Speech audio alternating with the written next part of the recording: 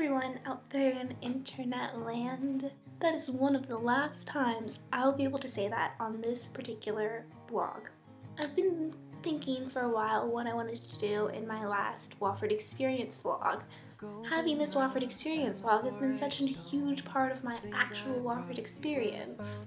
I wanted to make sure it had a proper close. I then came across this piece written by Marina Keegan. She just graduated from Yale, and unfortunately and tragically, she passed away last Saturday in a car accident.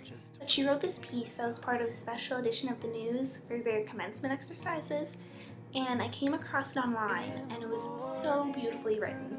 I'm going to link it below because everyone should read it. It's really good. She begins by saying, "We don't have a word for the opposite of loneliness, but if we did, I could say that's what I want in life, what I'm grateful and thankful to have found at Yale, and what I'm scared of losing when we wake up tomorrow and leave this place." And that is basically how I've felt for the past few weeks leading up to leaving Wofford. My freshman year just ended. It's crazy. I couldn't even believe my freshman year was ending. I stayed at Wofford as long as I possibly could. I stayed for graduation. And when my mom and dad came to pick me up, I locked my door and my mom started pulling the door closed, and I was holding it open because I saw the door close as the door closing on my first year at Wofford, and it was just really sad. I can't relive my freshman year again. That part of my life is over, and it was scary and crazy, and it happened so fast.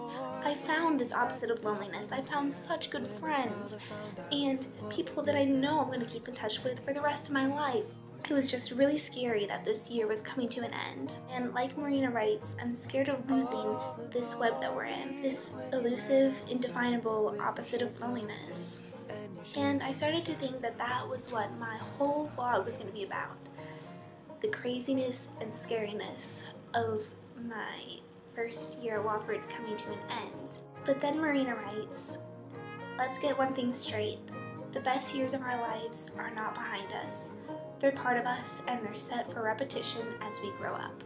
And that's what I realized. Things are only getting better from here, because even though my freshman year was great, my sophomore year is going to be even better. This isn't a sad goodbye message.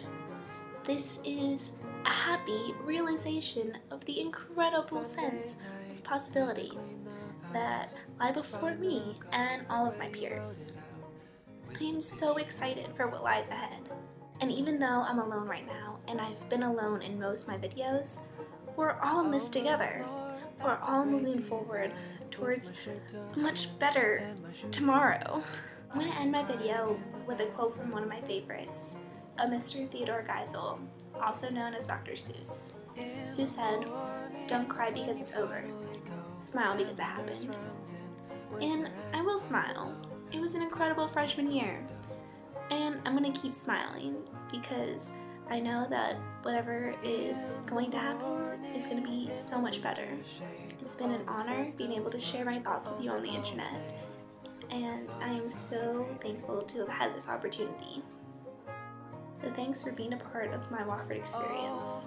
And like Marina said, let's make something happen in this world.